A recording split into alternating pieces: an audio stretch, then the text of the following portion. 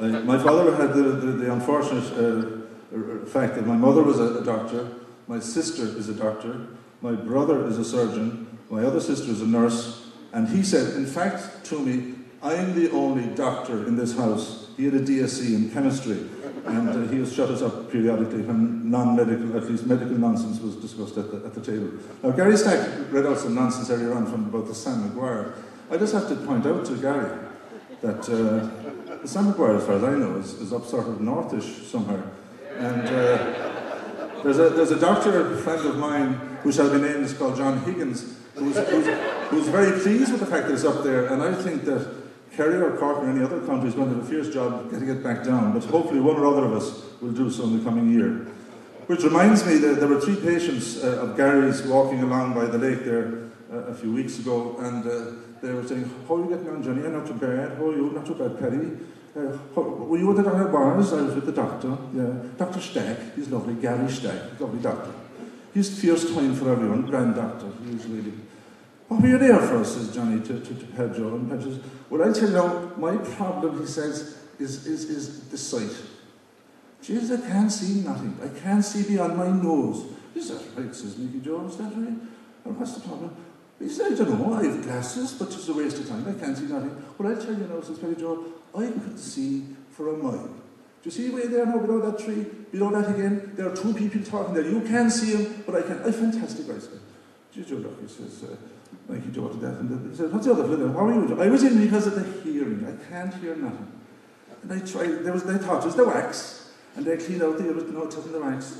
And I still can't, geez, I could hear 2 pins drop a half a mile from here. He says, you're lucky. He says, so what are you in with Dr. Gary for? He says, my problem is the memory. The memory. How do you mean? So what do you know now? He says, I was myself and the missus, like, I mean, I know I'm old and she's not as old as me. I could be still like a bit of the old, how's your father? Like, and this night we said we'd go up to bed and we'd have a little bit of, you know, the diddly-diddly-diddle. And I was getting into bed and I fell out of the bed onto the floor. And Molly looks at me and she says, Mickey Joe, you've had it now. He says to God, I couldn't remember whether I had or I hadn't.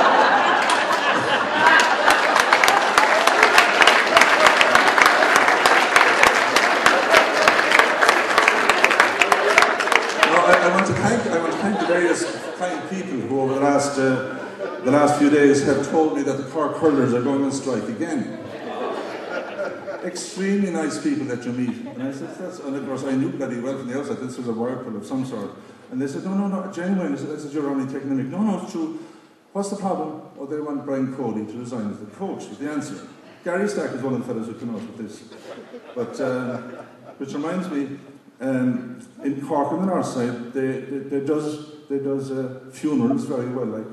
And there was this Shawley up in St. Mount Nebo's Avenue off Gronabroha, and she was married to a fella now, and he was a no good langer Dan, if you know what I mean. Drank morning, noon and night, never gave a penny to her, and anyway he died. So of course, like, everyone had to come in for the wake, and Johnny was laid out in the bed above stairs, and they all came in, sorry Maggie for your troubles. I said, thank you very much. And she had the black everything on, and she was crying and everything. Up they went and they said a few prayers, and all this kind of stuff was going on for a while, cups of tea and biscuits. And this one then came and says, I feel sorry for your troubles, Maggie. And he looks gorgeous. He looks gorgeous. And she says, thanks very much. It's awful, really. And she couldn't stand the sight of this guy, as you know. And she said, that's terrible. There's only one thing that's bothering me. She says, what's that? I put my hand on his little hand with the rosary beads. And you know something? He was very warm. She says, Maggie, I heard Porgy's going out this door tonight.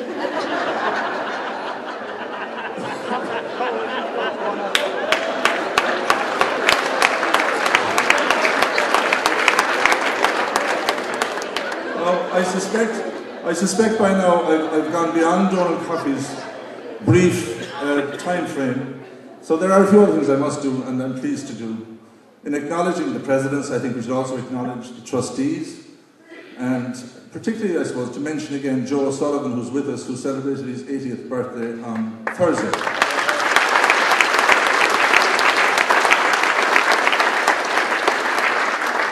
We acknowledge the work done over the years by the chairs of the committees, GP, Consultant, NCSG, Public Health, the International Affairs Committee members and their European representative roles, and all of those who have contributed to make the organisation such a strong body as it is.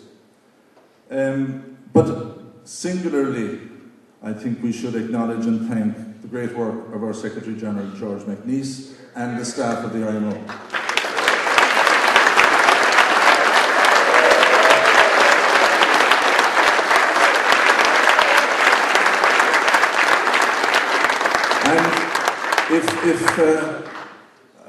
If George would be so good as to approach the desk hereby, I'll give him a small little token of all our appreciation, and maybe I'll come halfway to meet him.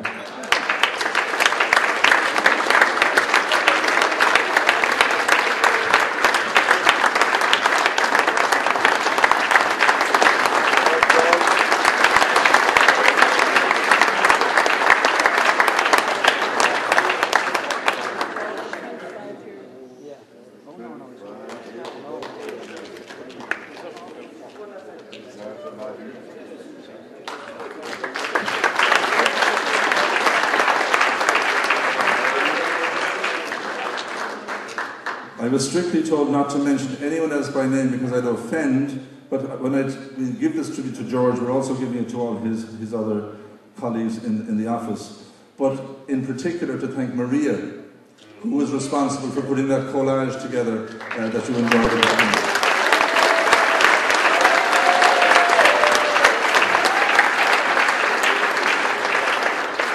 And talking about Kilkenny just and the cats, one small story. There was this fella and he hated cats, couldn't stand them. And the wife came home one day and she had a cat. Allurophobia is the answer. You didn't catch us. Now, at our table, we knew this immediately. The rest of you can fill in accordingly, okay?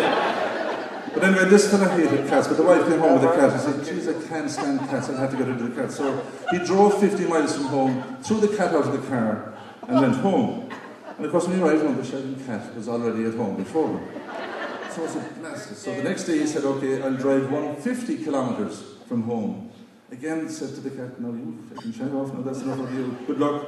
So threw the cat out, drove home, and of course the cat was home before him again. So I said, flip it, I can't, geez, I just can't live with the cat. So I got 250 kilometres next day, drove, threw the cat out. And he rang home, and he says to the wife, is the cat home? Oh, she is, yeah. Put her on, will you? I'm lost, he says.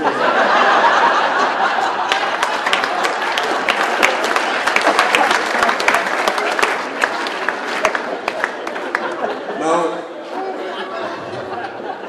I've plenty more than like, but 'tis time. But 'tis time to go and have a bit of drink and a bit of chat.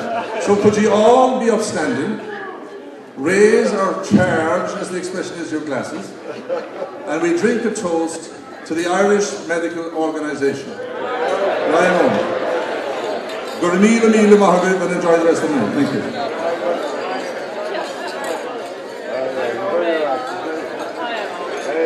There at the beginning time? Duchess of Kilkenny.